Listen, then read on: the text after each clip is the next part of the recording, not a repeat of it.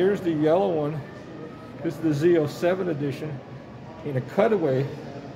So we'll go down the full side first. Unfortunately, we're not going to be able to see the Z07 interior of the level 2 carbon fiber, as this car, half of the interior is cut away. But it does have the nice carbon fiber wheels. Now, I've been working with MRR Design wheels to come up with a forged version of these wheels, and they announced yesterday that those wheels are in stock, both the forged edition of these wheels and a forged edition of the base Z06 wheels.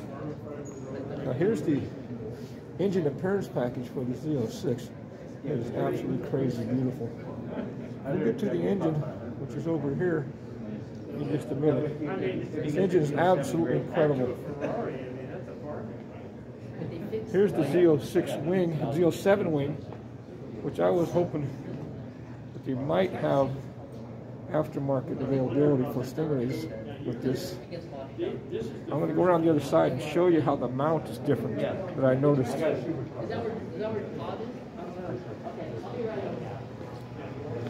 In the front, there's an extra radiator in the middle, and the Z07 has a further extended lip on the front end with a really accentuated canard on the side.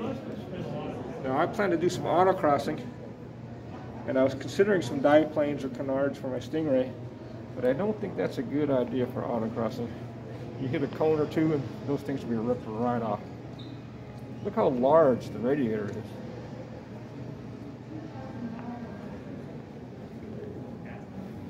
Now these cars have the Cup 2Rs, which is the racing edition, which you really wouldn't want to drive down on the street because you'd be hydroplaning any puddle you hit at all.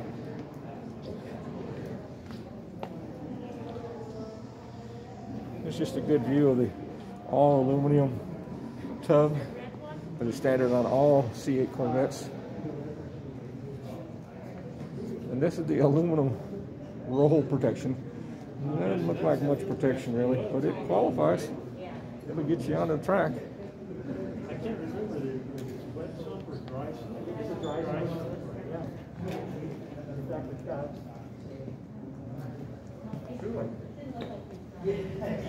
And look at the size of these meats on the back. If it wasn't cut away, there's like a table over here. Okay, now, this is what I was noticing, that on the Stingray wing, the high wing and the spoiler, they just bolt directly onto the top of the bumper cover. But it looks like the Z07 wing is almost a chassis mounted wing, in that it's got a bracket that comes down and bolts to the inside ahead of the bumper cover. Now this is supposed to give, the whole car is supposed to have over 700 pounds of downforce, so I'd imagine this wing alone is probably over 500 pounds of downforce. So you really wouldn't want that just bolted to the top of the bumper cover. And they've already thought of that. They've got it very, very secure.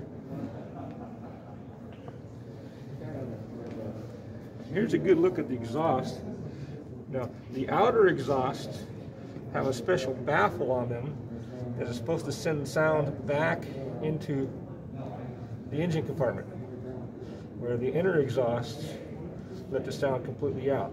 So I believe that the outer exhaust ports are for when you have the valves closed down for quieter riding, and then the outer ones are for when you open the valves up and let the car really sing.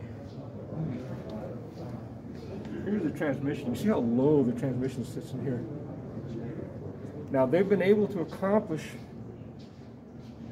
having the full trunk space available even with the center exhaust. You can see how they've routed the center exhaust very low and then around to the center, So it doesn't cost you any trunk space at all, and you can still put your full roof in the trunk, or 2 golf bags if you want to take your Z06 golfing, if you're that kind of guy.